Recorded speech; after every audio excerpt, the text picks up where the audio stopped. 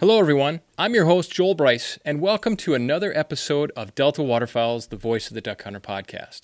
With waterfowl hunting seasons largely complete in the United States and Canada, today we'll shift our attention to cooking. Hopefully, you found success and have a supply of ducks or geese stashed away in your freezer to enjoy for the upcoming months. If you're an established hunter and cooker of wild game, you're sure to pick up a few tips from today's discussion. Today's guest is award-winning wild game chef Hank Shaw.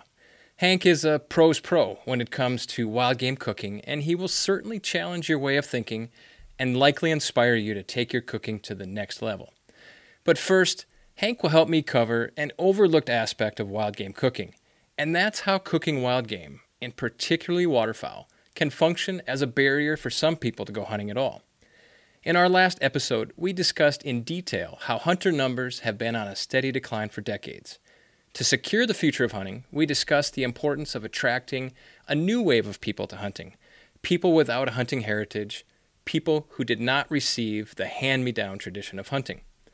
When I say that cooking game can serve as a barrier to hunting, I'm referring to the misconceptions that I all too often hear when talking to prospective hunters and even a percentage of established hunters. The first thing that I hear is that wild game meat has an overpowering taste or that it just inherently tastes bad. In fact, I often hear meat from ducks and geese referred to as flying liver. The second thing that I hear is that in order for wild game to taste good, it must be extravagantly cooked. The misconceptions of flying liver and gourmet cooking or bust understandably leave some to wonder if hunting is for them. Let's bring in today's guest, Hank Shaw, to knock down these barriers, and then let's have some fun talking about wild game cooking. How you doing, Hank?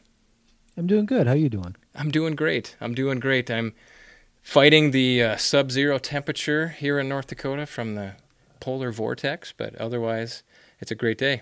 I'm fighting the horribly beautiful and calm and sunny weather here in Northern California. It's just dreadful. Yeah, I think we all feel for you, but it's been a super. I might have to put on a shirt over my T-shirt. Yeah, you might. Yeah, it's been a incredibly mild winter here in North Dakota, so we kind of feel like we've gotten a break. But yeah, I think I mentioned before it's going to get -8 for the high, I think, tomorrow and certainly on Saturday. So we're tough here, North Dakota tough, as our governor likes to say, so we'll take it. Yeah. I used to live in Minneapolis, St. Paul, so I'm familiar with that kind of cold. Yeah, it does sort out the riffraff, that's for sure. Hank, I want to, before we jump in here, I have this, it almost feels like a public service announcement. I'm going to call this therapy. My dog, my yellow lab, who comes to the office with me every day, literally just about died. Earlier this morning in the office. He was chewing on a rawhide bone and started to choke. I did the Heimlich maneuver. He passed out, all kinds of things. I revived him. I stuck my hand down his throat, dislodged it, and I thought the rest of the day wasn't going to go very well. But he came out of it, and he's doing fine. So watch out for those rawhides. God, that's scary. I'm glad it turned out all right. Jeez. Yeah, super scary. But here we are. Going to persevere. He's happy. And life will go on. So, Hank, you heard my introduction. I suspect it stirs some strong opinions from your mind. I'm guessing, Hank, you've been cooking for a long time, wild game for a long time, but you must have introduced, by default, hundreds of people to wild game cooking, haven't you, Hank? I mean, that's the hope. I mean, I've been doing this publicly through my website, Hunter Angler Gardener Cook, for, oh boy, since 2007, so quite a long time now. And I've written 4 cookbooks, and I've got a 5th on the way. And one of those cookbooks is specifically designed to deal with what we're talking about today, which is the book, of course, called Duck, Duck, Goose. And I wrote that book in 2013, and it is specifically to puncture the myths that you're talking about. Yeah, and you and I mentioned, we talked about this real quick a few weeks ago when we set up this call, that there is kind of that misconception, and I'm going to call it a misconception, that the default for cooking wild game is extravagant and it's gourmet, and for me, that's not the case. I would take issue with that, actually. Would you? I really yeah. Yeah, because the default for game in this country and in Canada is the handful or double handful of recipes that you and your family are aware of and have passed down for generations. So it really isn't extravagance or bust. It is what you're detecting is a more recent, trend pioneered by people, like Scott Lasath, myself. There are, people like the people who did the LL Bean cookbook many years ago. There's been a resurgence in the awareness that wild game can be cooked extravagantly, and so what you're seeing is quite a lot of people doing that and being very happy with the results. So it can give you the impression that the default is that, when in reality the default is fry it in bacon fat, put it with cream of mushroom soup, or use some sort of tried and true recipe that your family's been doing for generations. Like in the case of North Dakota, where you live, there's a dish called zarnina, which is a duck stew that is, if you really want to do it correctly, is thickened with the duck's blood. And it's a very downtown, homey kind of stew in certain, in certain areas, in certain families, very much like nefla. And that's not gourmet by any means, but it's kind of an old, very safe, successful way to cook duck. Gotcha. No, it's this is right up my alley, to be honest with you. And so, Hank, you're probably familiar. I know you've been familiar with Delta for some time, Oh yeah. but Delta's really has an enhanced focus on the future of hunting. Specifically, as I mentioned before, hunter numbers have been on the decline for quite some time, waterfowl in particular, and we're trying to attract new people to hunting. And by new, like I said, it's people that didn't grow up with it. And so all they know is what they hear. And so there are those misconceptions out there. And so I want to spend some time on that. But before we get there, Hank, I want people to get to know you. So, I have my version of who Hank Shaw is, but I was looking at your website, honest-food.net, hunter, angler, gardener, cook, and I read the About section, and it made me want to ask you more. So you haven't been a wild game chef your whole life. Matter of fact, you had a history in politics, is that right? I'm born in New Jersey. I spent the first 18 years of my life there, and I went to undergraduate school on Long Island, and I went to graduate school at Wisconsin. Go Badgers! And I did not pick up hunting until my 30s, as a matter of fact. So I am exactly the kind of person that you're talking about, except I picked it up before anybody started talking about it. I'm kind of the OG adult onset hunter. I've been fishing and cooking fish and cooking fish professionally decades and decades longer than I've been doing game, but it's been decades that I've been cooking wild game. So yeah, I was a low level chef, a line cook and a sous chef.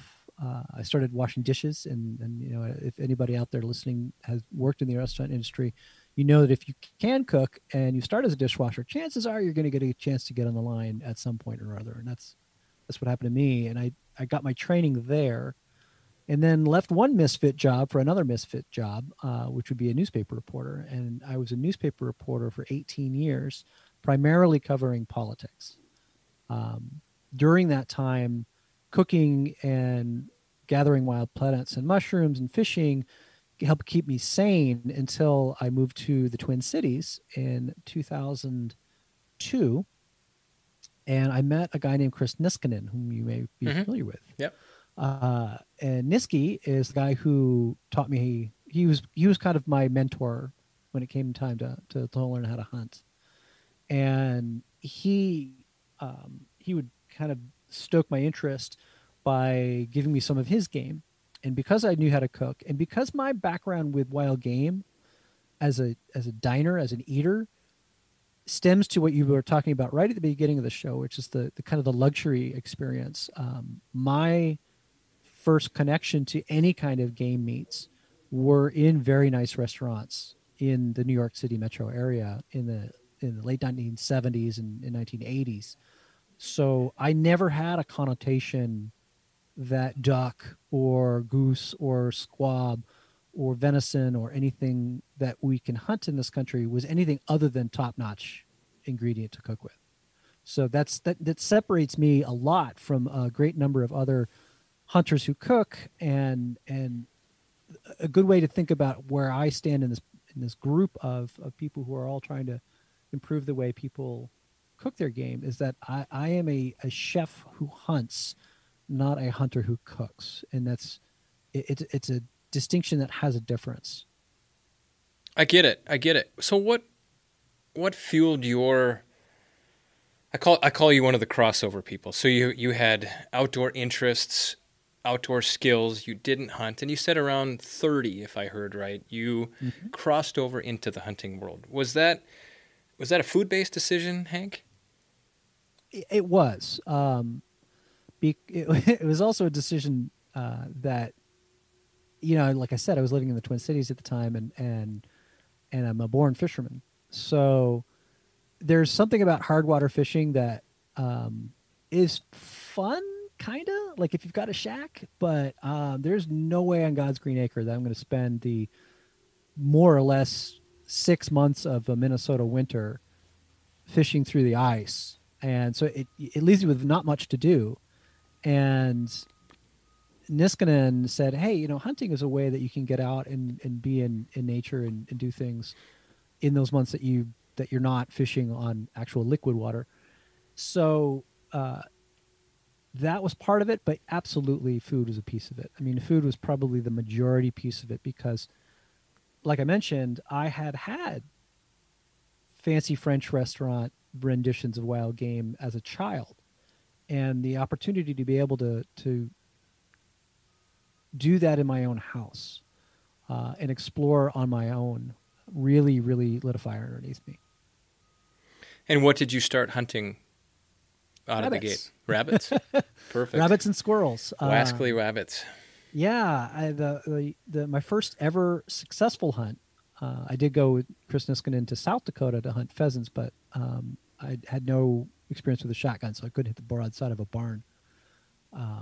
My first successful hunt was a squirrel hunt in a woodlot south of the Twin Cities.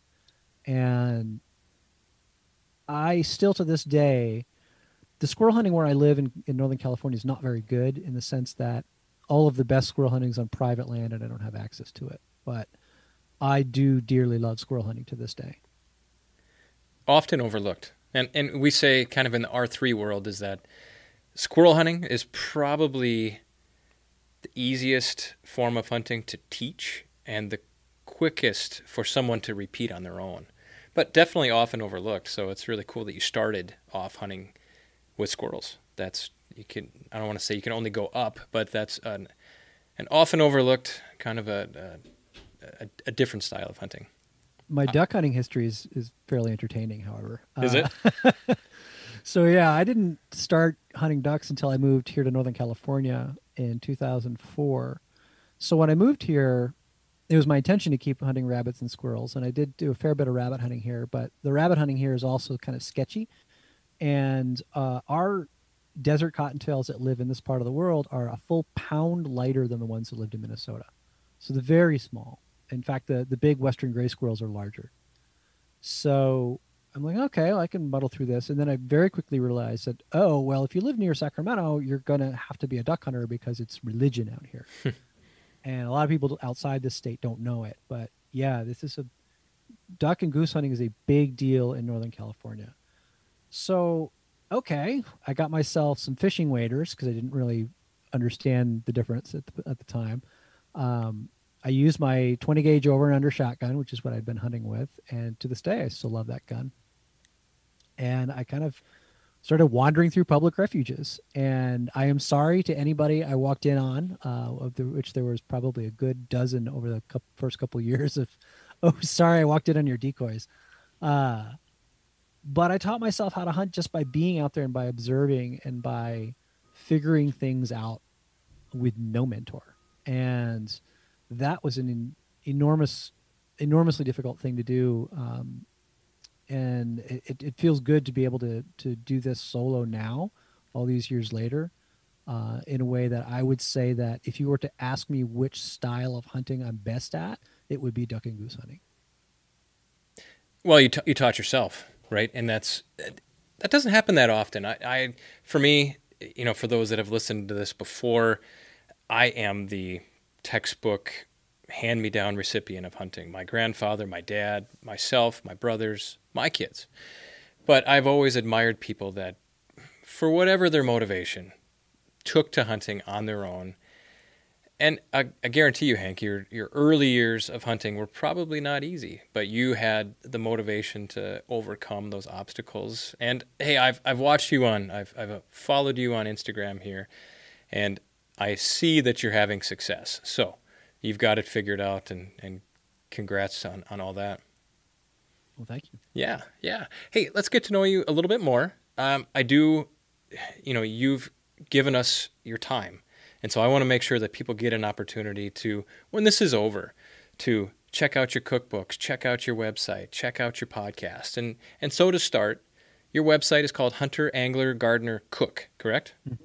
Yep. And the easiest way to get to it is through the URL huntgathercook.com. That will get you to the right website. Gotcha. Great. And I've looked at it. It's pretty awesome. You have a podcast. I saw there were about 40-ish episodes called Hunt, Gather, Cook. Do I have that right? Hunt Gather Talk. Hunt Gather Talk. That's right. I do it as a seasonal thing. So the first season is kind of a little bit of everything. The second season was all about small games. So everything not waterfowl and not big game. And then we're going to restart for season 3 in the springtime. And I think I'm going to be doing some deep dives into what we're talking about today, which is wild game cooking. Okay. Sounds good. And then you have some awesome cookbooks. Your first one, which I personally don't have. I have a couple others, but your first cookbook was Hunt, Gather, Cook, Finding the Forgotten Feast, and that was all-inclusive. Some fish, some small game, some big game. I don't have that book, but that's what I could tell. And gathering wild edible plants, too. Okay, and that was your foray into wild game cooking. That spawned, from when I look at it, I call it guild-specific, and so what I mean by that is ducks and geese, and then you have hooved critters, and then you have other types of small game. So the first one was, after that, was Duck, Duck, Goose, right? It was, yes, okay. In 2013. Okay, and I have it. Listen. Okay, that's your cookbook. Okay, and then you moved into Buck, Buck, Moose, and I'm wearing that T-shirt. That's pretty neat. Thank you very much. And then this is this one. Okay, you saw it on the podcast, or heard it on the podcast. And then you moved into Pheasant, Quail, Cottontail, and let's flag this for everyone, too. You have a pre-order in process for your next book. I do. I'm finally getting to fish and seafood, my first love. And that book is called Hook, Line, and Supper. And that one comes out very soon. It actually should be on the shelves in May. Okay. And they can pre-order through your website, or is there somewhere else that they can go as well? Kind of everywhere you want to get a book, you can pre-order it. The advantage, if you go to my website and pre-order Hook, Line, and Supper, you will get a signed copy. Nowhere else can you get that. Go for it, I say. I mentioned this just a minute ago. When I said that you've intentionally focused your subsequent, after the first cookbook, they all have a focus. What's the thought process behind that? Is it the way certain types of game are processed, or they're all relative? They're all buckets that fit together well with each other, whether it's through cultural practices or culinary practices. So imagine Hunt, Gather, Cook, the first book, as kind of your primer for everything that follows it. And because, like we just talked about, duck and goose hunting is probably the style of hunting that I'm the most skilled at, if you just put me by myself. And I also realized that of all of the game meats that we eat in North America, waterfowl is probably the most abused. It's the set of animals that are the most, poorly cooked by everybody, for a number of reasons that we're about to get into. And then when I got done with that book, then obviously you got to do a venison book. Yeah, right. Of course. And because I try to shoot at least one deer a year, and typically more than one, or deer-like thing, I shot a nilgai in Texas this year. I was pretty happy with that. Wow. And then the style of hunting that I love the most because of its diversity is general small game hunting, upland birds, rabbits, and squirrels. I love the environment that puts you in every bit as much as I do the marsh, and I love the diversity of animals and flavors that you get in the greater small game world, which is why I focused last season's podcast on it. Okay. Awesome. Hey, so Delta's a waterfowl organization. You love waterfowl hunting. What are some of the, like you said, waterfowl are some of the more commonly abused types of game meat.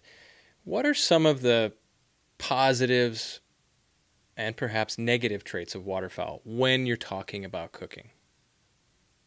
Diversity is probably the first thing that comes to mind, because the only other bucket of animals that gives you that kind of diversity in terms of size, shape, and flavor is the small game bucket. So you'd have to include all of the upland birds to have the same diversity that you would with waterfowl.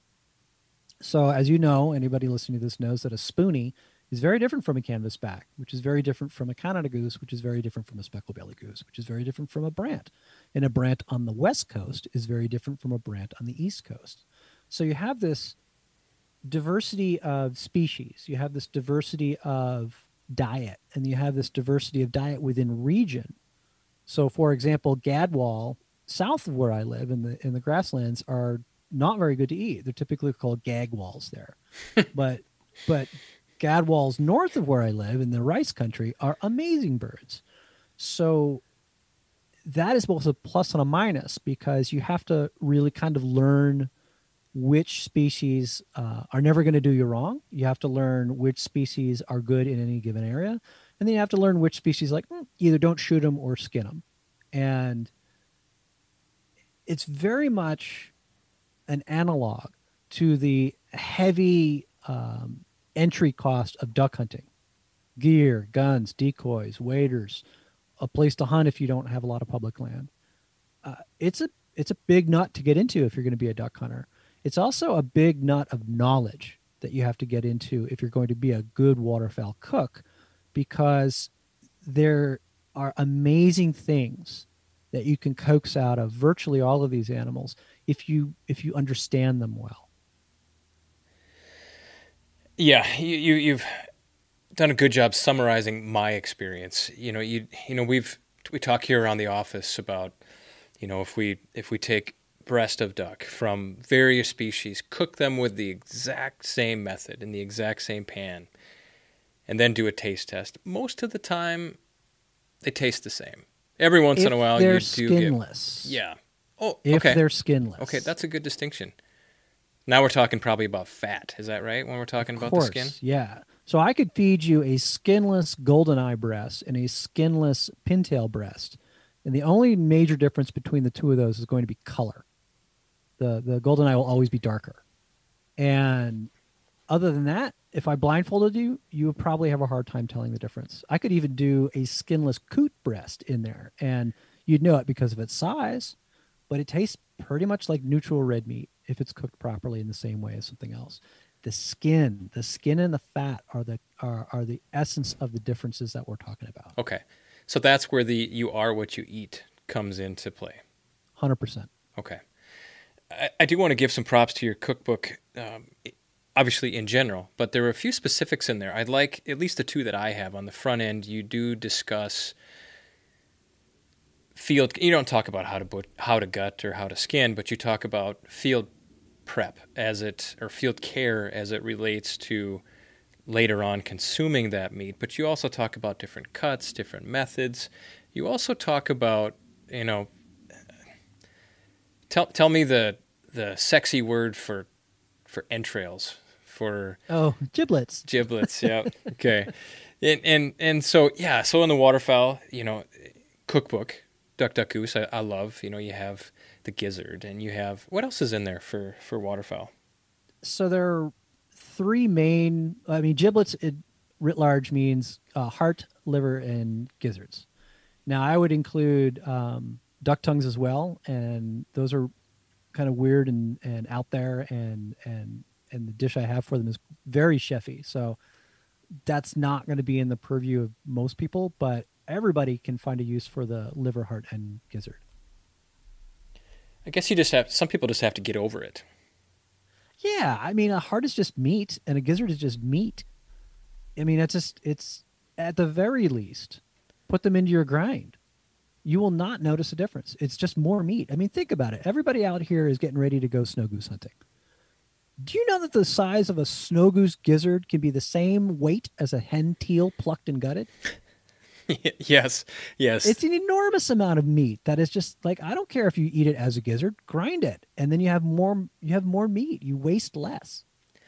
I do think you fall into the stereotype buckets. One pickled gizzard or I don't know. It's just the fact that it's guts and entrails and people have trouble with that. But you're right. It's organ meat and it's largely no different than the rest. Liver's different. Different texture. Yeah, flying liver. I'm not a huge fan of livers for liver's sake, except when you find and you find this only in waterfowl, in my experience. Although actually that's not true. I found it in turkeys every once in a while. You'll find a fatty liver, so not as huge as a foie gras that you'd get in a restaurant, but it will be light tan. So if you're listening to this and you ever get a duck or a goose and you pull the liver out and it's light tan, not dark burgundy, that's a treasure, because that light tan means it's full of fat. And then when you sear it, kind of medium-ish, so it's still vaguely pink in the center, it will be amazing. And this is coming from a guy who hates liver. Breaking down barriers. That's a good segue. Organ meat, use it.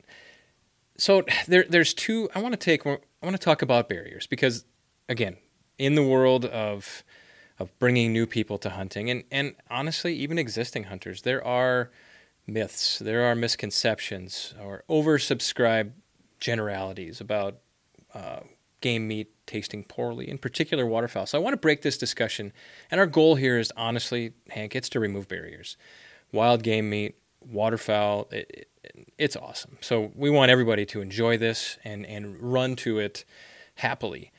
The first kind of group that I want to discuss are non-hunters that are considering taking up hunting. And there's two ways that I want to break down that discussion. The first one is taste, and the second one is time. And this is a very practical discussion, Hank, where, you hear, about the locavore movement. And it's basically a movement of people trying to source, I don't know, organic seems to be overused, but they're trying to source their food within a local distance. They're looking for self-reliance for some. They're looking for hormone-free for some. Of course, you can buy domestics, but tell me about, in your opinion, Hank, why hunting? Why source wild game meat if you're a locavore or want to be? Well, I mean, well, number one, it's been illegal to buy and sell real wild game for a century.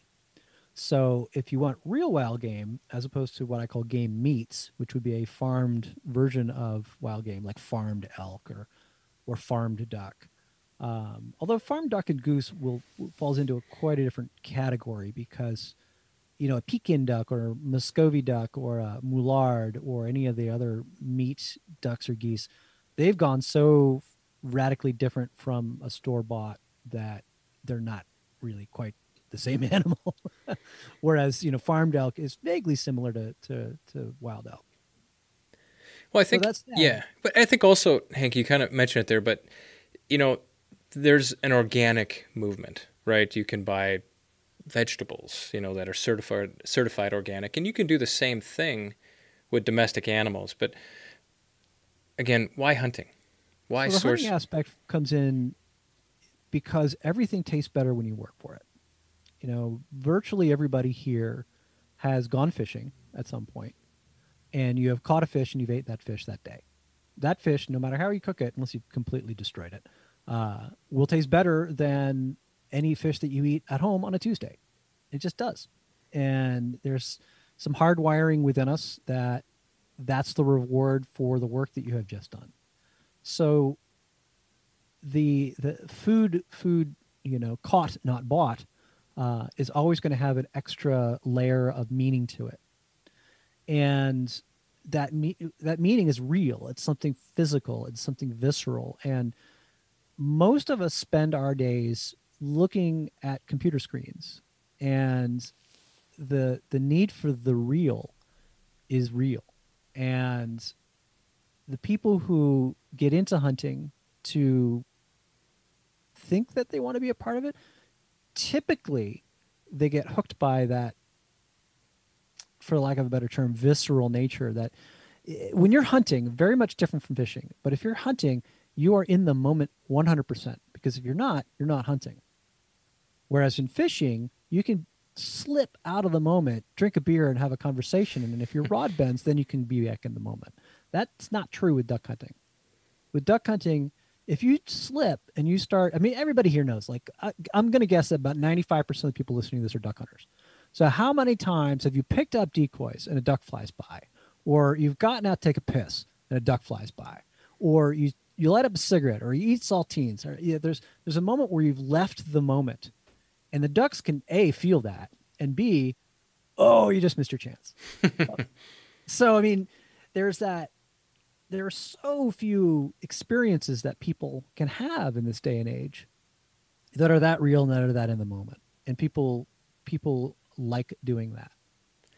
You know, the take-home word on that to me, Hank, and you said it, is connection. You know, if you're focused on that organic experience, you're not going to feel that connection buying organic meat. You're only going to feel that connection through meat that you source yourself.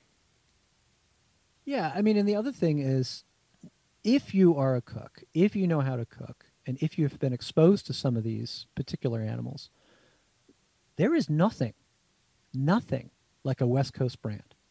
There is nothing like a woodcock. There is nothing like a canvasback that's been eating wild celery. Like you cannot buy these flavors, and they're so far superior to anything that you can get in even the finest restaurant in the world, that there's an absolute sense of satisfaction when you sit down to a nicely cooked canvasback at your kitchen table on a Wednesday night. That, like, haha, very few people in the world are eating this good tonight. Connection and quality. Mm-hmm. The next subject, so we're still staying in this non-hunter bucket, someone who's considering taking up hunting. I also look at people who are more focused, and I know these people, nice people, but they're focused on their attraction to hunting or considering hunting is through sport or time with friends. They've received an invite, but they look at hunting, they're intimidated by it because they know that if they're successful, they have meat they're going to have to take home. And they see that as intimidating or a burden, or what am I going to do with this? What are your thoughts on that, Hank? I mean, obviously we can point them to your cookbook and say, follow this. But I would imagine you would encourage people not to be intimidated by that. Yeah, but I understand it, because when you go to the supermarket and you buy something wrapped in plastic, you just rip the plastic off and put it in the pan. And which is why you see the vast majority of hunters of any kind take the equivalent route to the kitchen, which is normally to say skin everything. And that's fine. At least you're eating it. And I'm not going to think you're a bad person if you skin all your ducks. But I would never do that, because you've removed what's special. Now, okay, we talked to this person who has just now started hunting, and he's into it. You know, he's like, yeah, man, I want to have that. So you have to give them some guidelines to not have a bad experience. So let's say they go hunting with their friends and they come home with, I don't know, 5 ducks. And 3 of those ducks, let's just say they're like, not the best ducks in the world, like golden eyes or buffleheads or spoony. And then they've got 2 wood ducks. You need to tell that guy, take the time to pluck those 2 wood ducks and skin the other 3, because that's the way he's going to have the best experience. You're going to relieve him of some of the burden of plucking. Well, because let's face it, plucking is a skill that can only get so fast. Like, I'm very good at it, and it takes me a little while to do each duck. So you want to give people a ramp, an increasingly steep ramp of, to get this kind of enjoyment, you just got to do this. which is to say, if you got a bunch of skinned duck breasts, just don't overcook them. Then, oh, well, these wood ducks, these pintails, or these specklebelly geese, you want to pluck them because they're worth your time.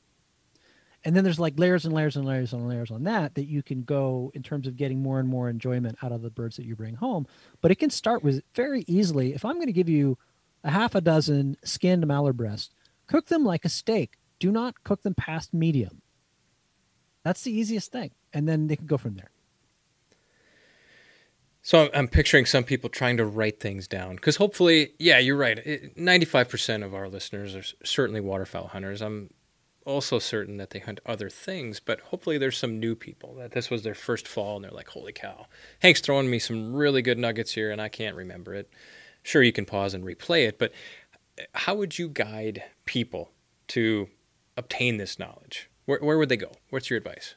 I mean, honestly, it's the website. Like Hunter Angler Gardener Cook has been doing this kind of stuff since 2007. I have tutorials on everything from how to pluck a duck, how to skin a duck, how to render duck fat, how to cook a duck breast, how to cook duck legs, how to cook duck wings, how to cook giblets. This is what I do. And we have YouTube videos and articles on the website. And it's just the knowledge is out there, whether it's for me or anybody else. And I really do honestly think, though, if you're talking about a new hunter, the existence of a friend or a mentor is really, really helpful, because human to human knowledge and human to human teaching is so much more effective than anything you can get out of a book or online, that you can cement truths way easier when it's a person talking to a person. Agreed. I had a story that kind of came to mind is that, obviously, like I said before, grew up in a hunting family, waterfowl, turkeys, deer, pheasants, you name it. My mom had one recipe for ducks, and it was all orange something, and I didn't like it. And so to have the option, have resources that you can find to find that recipe, that taste that pleases your palate, and to mix it up a little bit. Because I think most people like diversity in their taste. And so I like that you pointed people to your website. I pointed people to your cookbook, and I'm going to give that one another 2 thumbs up. The other category, when we're talking about barriers, and this one's kind of a little different, Hank. This isn't really about taste. Kind of. This is the already a hunter crowd, and I have run into lots of people like this. They are overscheduled, or only one person in the family eats game. And so what are your thoughts on how to incorporate game into the entire household, or quickly incorporate it into the household? Well, I mean, the easy answer is always to grind it. Ground meat is ground meat. I mean, there's this great expression in East Africa in Swahili called wanyama ni nyama tu, which translates into all meat is meat. So you can grind anything with pork fat or bacon ends, and everybody who eats meat will eat it. Period. End of story. Like, that's by far the easiest way to do things. Other ways is to just have some basic knowledge. The reason why most people don't like game is because the other people in the household have not had good game yet. Like, I defy anyone who eats meat. I defy anyone who eats meat to dislike a properly cooked duck breast. Like, it's just not possible. It's a steak with a hat made of bacon, and who doesn't like that? And another idea is to shred. So you cook the living crap out of something, and you shred the meat off the bone, and then you serve it however you like your shredded meat, whether it's like barbecue or Mexican barbacoa or carnitas or whatever. And I think the biggest barrier that non-game eaters have is a fear of it being weird, and a fear of it looking weird, because food has to think good as well as taste good. So, for a great example is tongue, like with deer or moose or beef even. So tongue is phenomenal. It tastes amazing. There's nobody listening to this right now that if I handed you a taco de lengua, a chopped, seared braised tongue taco that you wouldn't be, oh my God, this is the best thing I've ever had, because it doesn't look like a tongue. But if I hand you a plate with a big old tongue sticking on it, very few people are going to want to eat it because it's weird and gross looking. So people can get hung up on a whole duck or a whole dove or, piece of meat on the bone. And, it's not for me to criticize that person, but it is there. Everybody's got their hang-ups. So to make it as generic as possible is a good way to break down barriers. Now, in terms of the speed, because you mentioned that as well, that's what we get. That's what I just mentioned with the newcomer as well. There are some cases where, like, yes, you need to spend the time on this. Now, you should know that let's say you're an experienced hunter and you got that bag. You got a couple of divers, a spoonie, and 2 wood ducks. This is the example I gave before. So in that case, you're just going to breast or skin out your 3 lesser ducks right away, and that takes almost no time at all. My advice would be to lift that breastplate and grab the giblets as well, because it takes an extra 30 seconds. Mm-hmm. And then you're like, oh, the wood ducks are special. I'm going to pick those. Now, okay, you don't have time that night. Put them in a plastic bag in the refrigerator. They'll be fine for a couple of days. Seriously. Hole in the feathers. They'll be fine. And then make some time in the next 48, 72 hours to pick those ducks, because they're worth it. And those ducks and a good mallard and a good pintail, those are other examples of ducks that will never steer you wrong. Specklebelly geese will never steer you wrong. Of limiting your time spent in prep to that which is going to give you the best reward. That's an important distinction there, in that you can sort it will all taste good, but if you sort it into, I guess we're kind of using the word buckets today.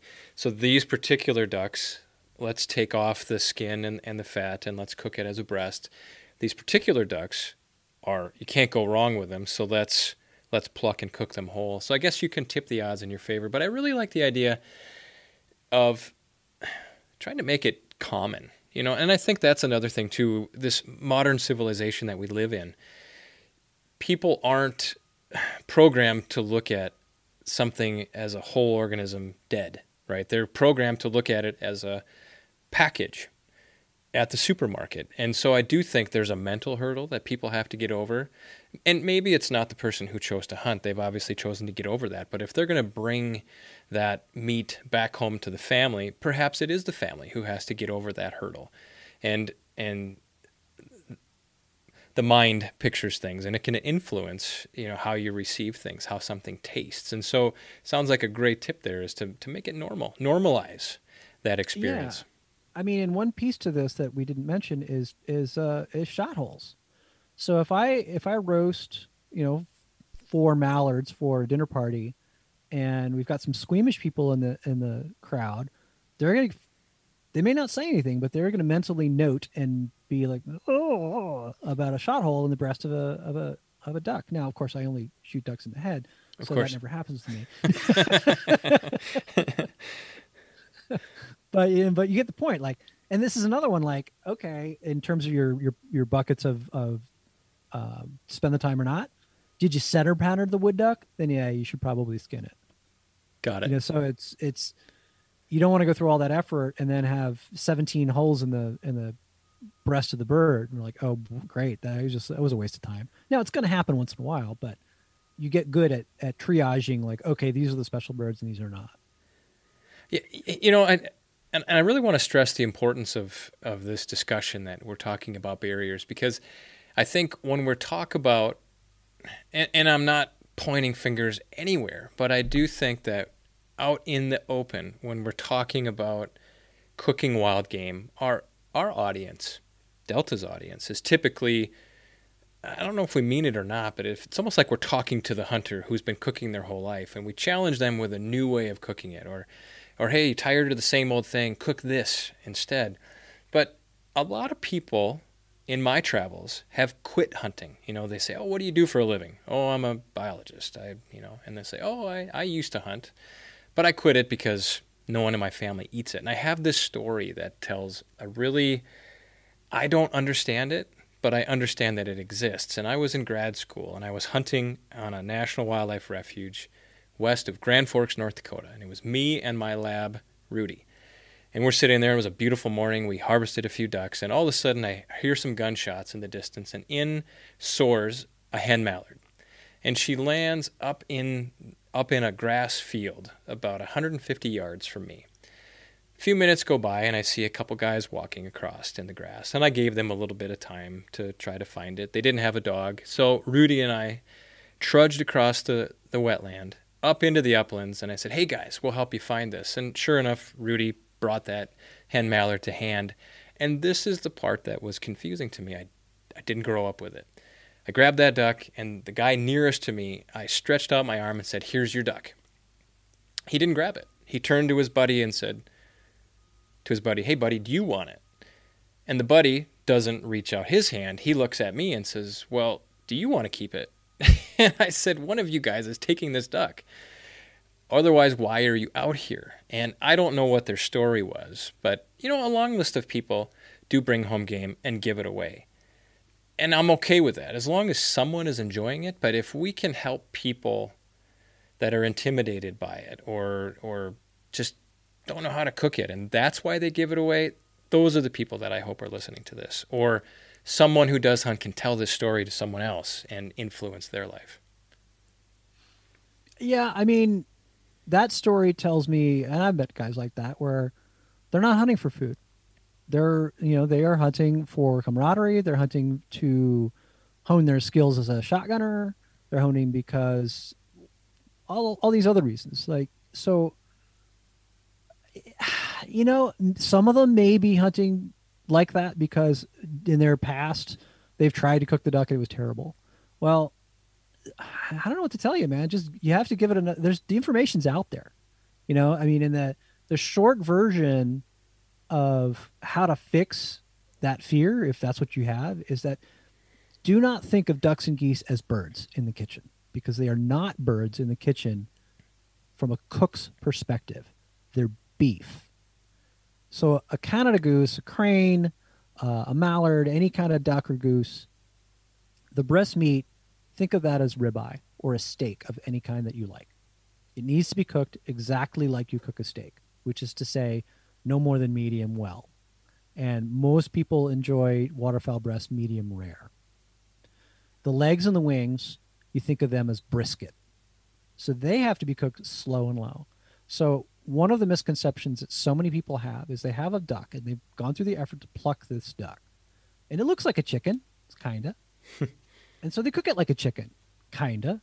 And it's terrible because it's neither fish nor fowl in that case. So if you think about cooking, say, a mallard, plucked mallard, exactly like a chicken, it's terrible because you've overcooked the breast, you've undercooked the legs. You got to go, you got to do one or the other. You've got to either cook it at an enormously high temperature for a very short time, to put numbers on it, 500 degrees for about 18 to 20 minutes for a mallard. Cow. Or you have to slow roast it like they did in the old days, to where the juices run clear, the breast is horribly overcooked, but the legs are fantastic. And then the breast essentially becomes a vehicle for gravy. And that's also fine. Like that's a thing, and people like it, and even I like it every once in a while. So that one thing, to treat waterfowl like beef in the kitchen, breasts are steaks, legs and wings are like brisket, and that you could forget everything else in this podcast, and that will help you a lot. Knowledge is power, and wild game is fun. We want everybody to enjoy it, and I just want to be clear. I don't judge anyone if they give away their game. I think wild game is a wonderful gift, and when I clean something, whether it's an antelope or a deer or a duck, and I give it to someone and it puts a smile on their face, it makes me so happy, right? Because I'm connected to that and I'm sharing that connection with them. The only people I'll judge are the ones that throw it in a ditch or throw it in the garbage. That deserves that. But beyond that, we're trying to help the open-minded find a way to please their own palate. So let's just pretend for a second here that we have everybody eating meat. Everybody listening to this podcast is eating meat. They're harvesting their game. They're cooking their game. Again, check out Hank's website. Go buy any number of his cookbooks. But Hank, I read in your bio on your website where you said that for quite a number of years you don't buy meat? Or do you buy, what type of meat do you buy, or how often? So since about 2005, which is getting on there these days, I haven't bought meat or fish but a handful of times. And the what I will still buy are things that I can't hunt. So things like octopus, because I really like octopus. It's fiendishly difficult to get shrimp, so I have some friends who are shrimpers, and they send me shrimp in once in a while. I have a couple of friends who are hog farmers, and I get really good pork from these guys. So that's kind of the extent of it. Life sucks without pork, so I'm not going to live without it. And the fact that I have friends who raise really amazing pigs that are so unbelievably better than any wild hog I've ever shot, that it's kind of like put me off of hog hunting. I mean, if I got a buddy in Michigan and another buddy in Ohio who just raise amazing pigs, and so yeah, those I still have a strong attraction to, but I don't buy beef, I don't buy lamb, I don't buy fish. I don't buy. Well, I bought a chicken. Like I could count on one hand the number of times I bought a chicken in the last 15 years, and that's because I wanted a really good, like a Gucci chicken. One of those fancy ones you get at farmers market. And because they're amazing. Like a really good chicken is something to behold, and I think chicken gets a bad rap because, well, justifiably so, because industrial chicken is pretty piss poor, but a well-raised chicken is an amazing thing. But yeah, I mean, pretty much everything is wild. So I think I'd say most people, I'm going to broad brush stereotype. I know the second I say this, I'm wrong, but I'd say most people don't have the time. Maybe they don't even have the desire to live off of wild meat 100% of the time. I'd say it's probably true. Most of them don't. But you've pursued that. Any tips for those types of people? I'm assuming not everything who is... want to do it, who don't want to do it. Oh, who want to do it? How do you... is it... if you're making spaghetti, it's ground something, or Right. how do you mix... What are your number tips? Number one, shoot deer. Okay. Yeah, number one, shoot does. That like if you're trying to be meat sufficient, fish, panfish, fish, walleyes, or you're the equivalent fish where you live. Where I live, it's a Pacific rockfish. Shoot deer, and spend a lot of your winters in the marsh, because one of the cool things about duck hunting, especially where I live, we have a 107-day season, and we're a wintering ground. So where I live, you focus on duck hunting when everything else is done. Now that's not the case in the Dakotas, Right? But but I would say, hey, if you wanted to be meat sufficient, if you're just putting bulk in the freezer, deer, snow geese, and then lots and lots of fish. Now the other piece to that is you're going to be sick of red meat very quickly. Now it's extremely important from a desirability perspective to focus on the white meat species when you're not focusing on the dark meat species. So you have that balance. So where you live is great because you've got pheasants, and you've got huns, and farther south you've got quail. So and rabbits, of course. Mm-hmm. So I'm just saying this because that's what I experienced. It was like, oh, it's pretty much all red meat all the time, and that's when I would go buy a really nice chicken because I just needed a break. You just needed a break. So diversify. And again, with a large percentage of the year, you're going to probably, for lack of time, if you have a busy lifestyle, normalizing the consumption of that, grinding some for spaghetti, for lasagna, burger. It really isn't very hard if you think about it. I mean, it's really not. I mean, if you break it down to poundage, let's say you're a super red-blooded, chest-thumping American, right? Well, you're still not going to eat really more than a half a pound of meat a day, and even that you're probably not going to eat a half pound. But let's just say a half pound a day. That's 130 some odd pounds of meat. That's not that much. That is not that much if you think about it. Right.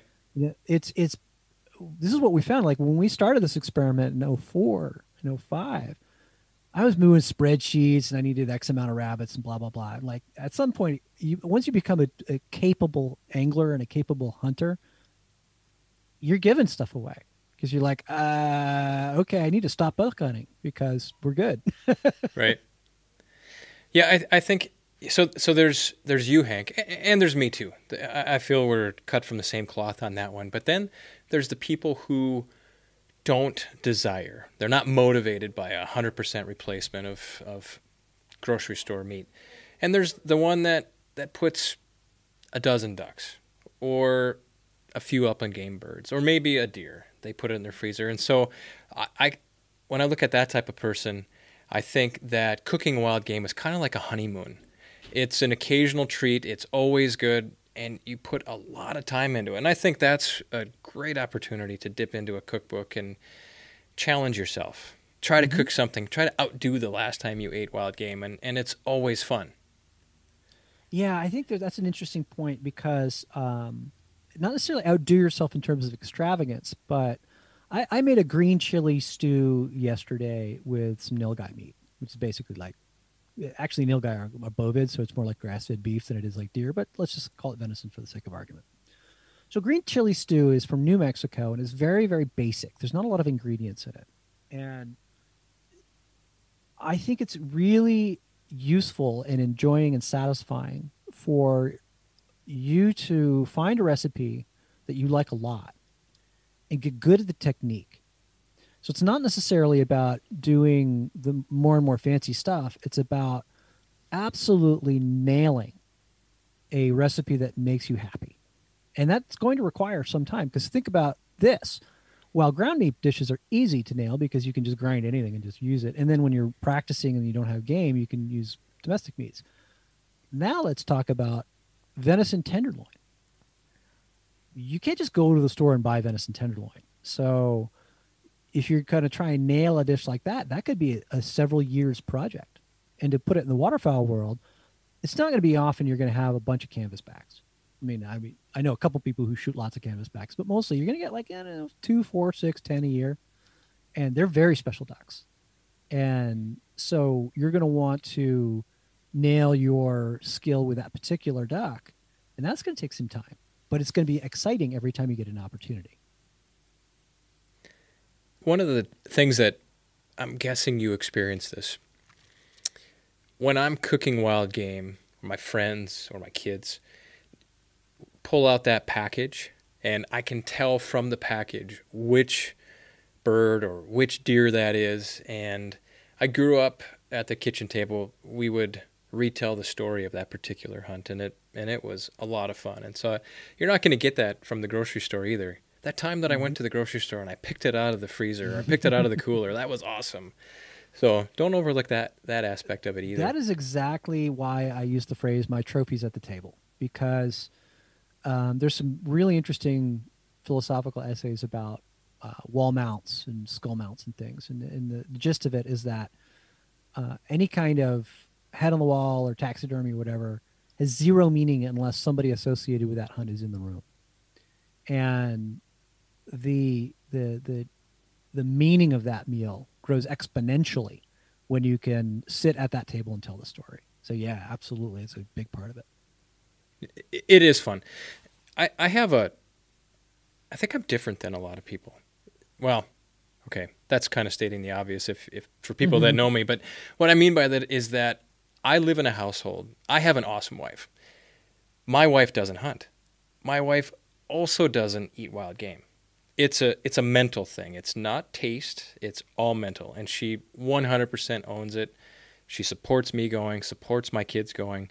But in my household, I have certain strategies that I deploy to bring in wild game into my house. And so if we're grilling chicken breast for her, we're also grilling pheasant for me and the kids, or venison for me and the kids, or homemade jerky, or if we're making a chili, we have 2 pots, one with venison ground inside of it and the other one with hamburger. Wow. Are you serious? Yeah. She's that bad? Yeah, Like, yeah. I'm sorry, man. Like, there's zero people who can tell the difference between beef chili and venison chili.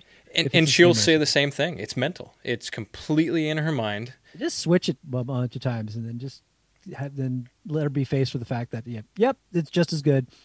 That actually works. And I don't think she listens to the podcast, so I'm probably okay here. But early in our marriage, I harvested an elk and wonderful meat. And yeah, I did switch it a few times. And of course, there wasn't any feedback, but she didn't know it. And again, she'll own it. She'll just say, hey, it's just a mental thing for me. Go for it. Love it that you do it. Love that you're getting outdoors with the kids. And so, lucky in that regard. Very much so. It's a hard one, though. You know, it's. I guess everything has a challenge, but we've really done a great job dealing with that one, telling the stories. That's all good. So we've covered a lot of great ground here, but I want people to have a great experience, and so I want to focus here, and I think we're kind of starting to see I'm seeing the light at the end of the tunnel for our discussion here. But what are some tips on?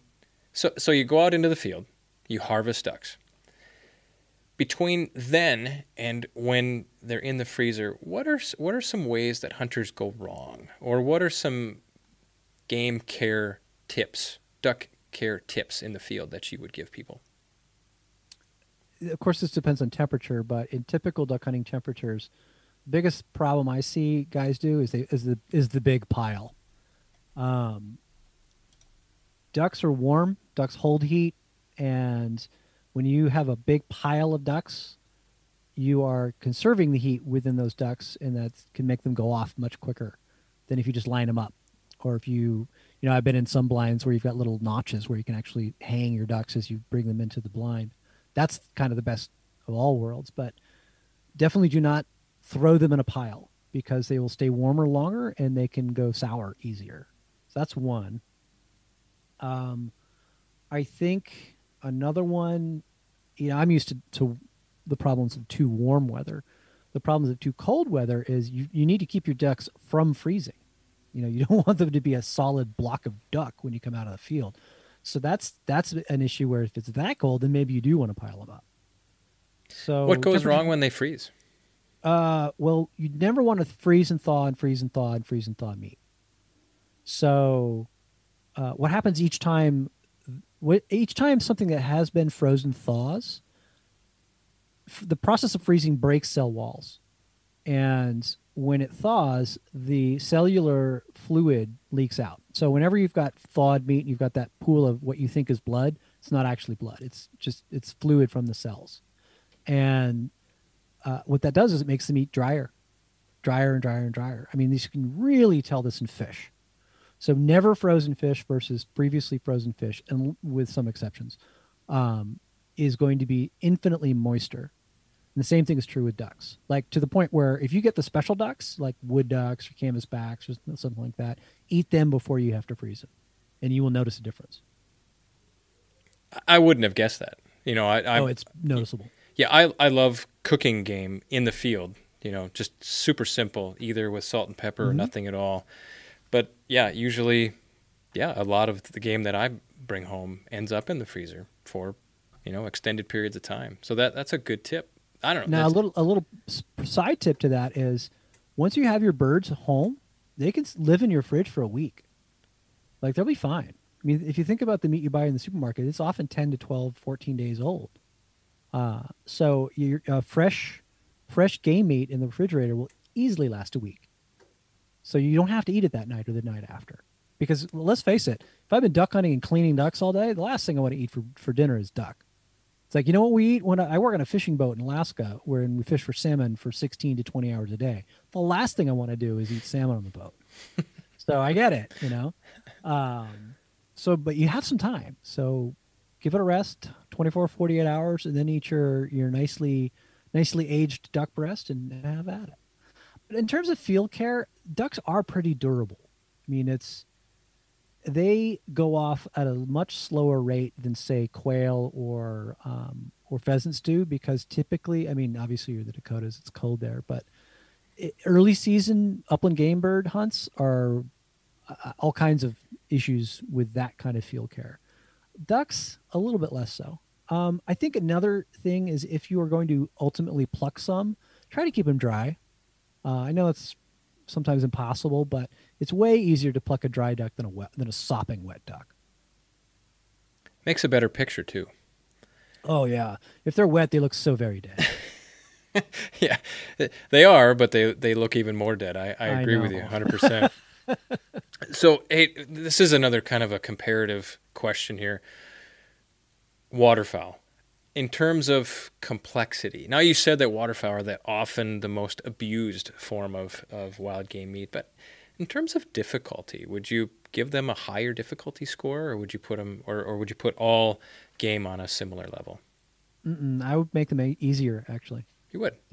Yeah, much easier than upland game. Upland game's the trickiest because you're dealing with thinner skin, you're dealing with birds that can dry out much easier, and with birds like pheasants and grouse and such, where you want them cooked through, but they can go from perfect to dry very easily. Whereas ducks, if you follow my rules and you're cooking duck breasts like a steak, if you err on undercooking, this is another thing. This is the other thing that you need to remember in this podcast, other than that cook duck breasts like steak and duck legs and wings like brisket.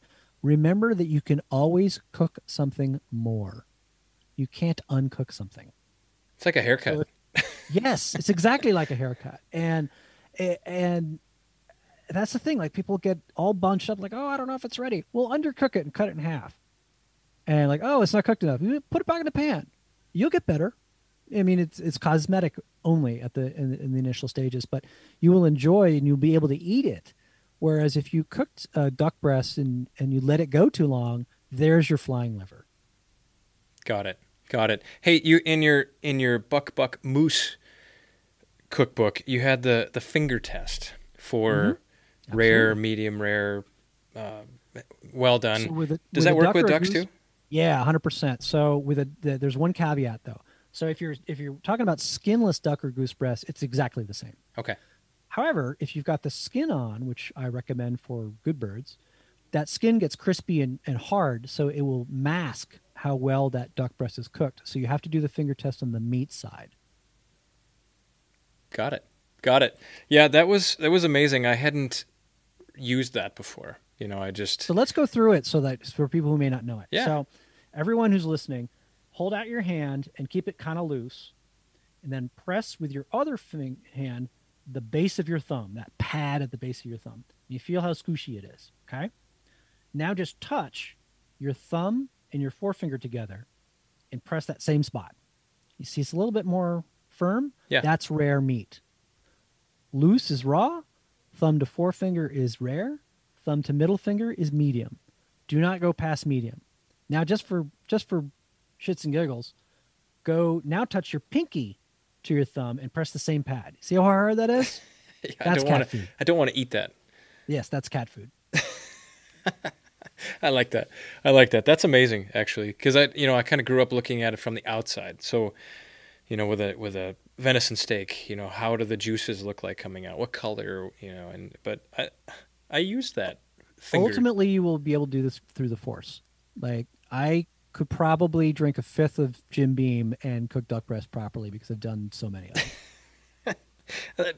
We have some nuggets here that have come out of this podcast, and this is certainly one of them. And I appreciate that. This is a tip on how not to overcook your meat. Don't go past thumb to middle finger, right? Yep. Perfect. Hank, I really appreciate the time here. I suspect that we've generated a lot of questions that hopefully can go your way, Hank. Are you okay if people getting a hold of you with questions? Absolutely. Okay. I'm very active on Instagram as Hunt Gather Cook. And I have a Facebook group. It's a private group, so you have to answer questions to get in, but it's also called Hunt Gather Cook. And this group and Instagram are where all the action really happens outside of the website. So on the Facebook group, it's about 20,000 people who are all united in their desire to be better cooks of wild foods of all kinds. So we have everything from like vegetarian, Earth Mother foragers to, dually drive-in guys who kill 20 deer a year. So, and it is a no drama site called Hunt Gather Cook on Facebook. And just tell me that you heard about it through this podcast and I'll let you in. And then Instagram, it's Hunt Gather Cook. And those are the easiest ways to get a hold of me directly. Okay. We should point out that the other leg of your pursuit is gathering. Do you want to give a quick, I think that might pique some curiosity here. What are you referring to when you're referring to the gathering aspect? The number of times that I have saved a crappy day hunting or fishing from shore by finding something delicious that grows. So either plants or mushrooms. I can't even count on any number of hands, because to me, that is the third leg of the stool. So fish is one, game is the other, and plants and mushrooms are the third.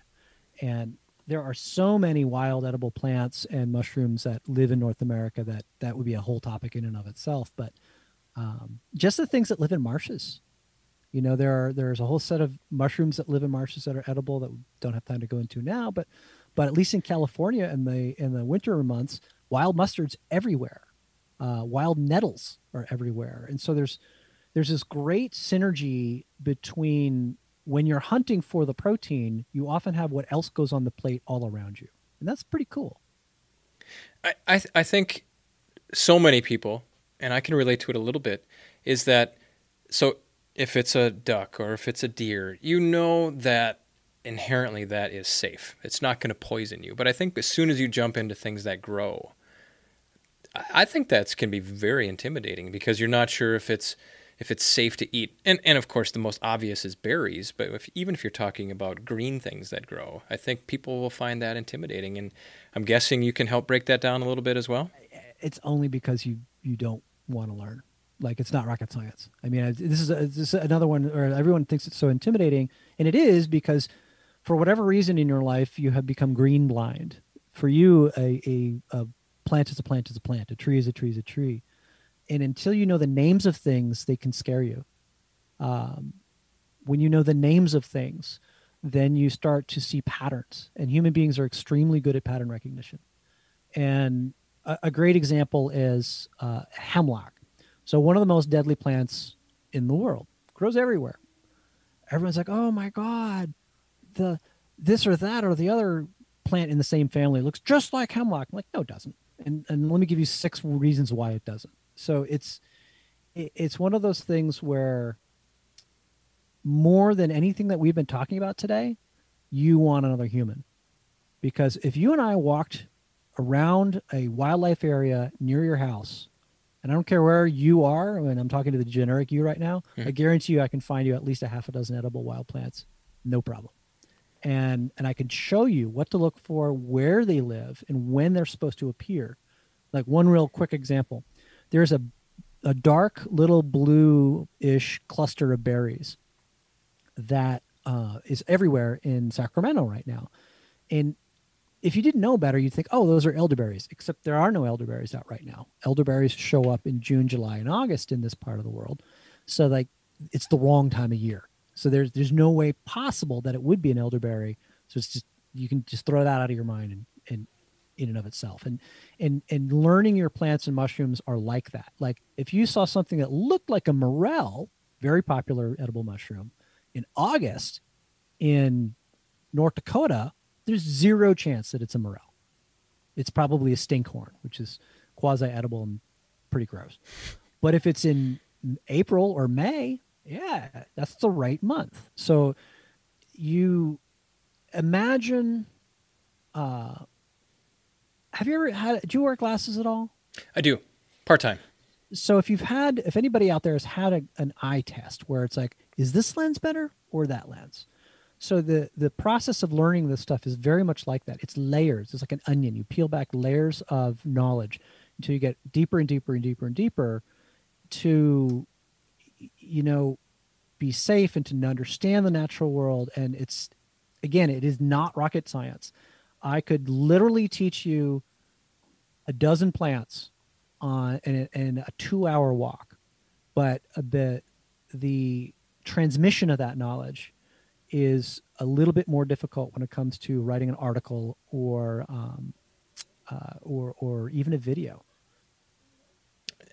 I get it. You know, one thing that just keeps popping out in my head, Hank, is that wild game or wild plants, that's how this country was settled. And use it or lose it, I guess. You know, and it's this resurgence of, I guess, tradition.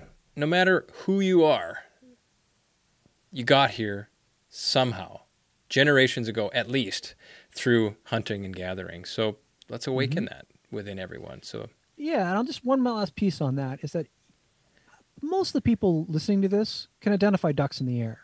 That is way harder than identifying edible wild plants. Okay, there you go. You gave us a benchmark, something to compare. Yeah.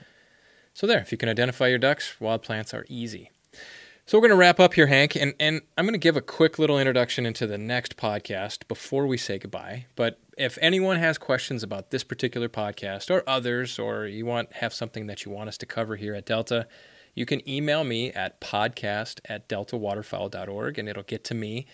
The next episode that we're going to record is about spring snow geese, or the conservation order, the spring snow goose season.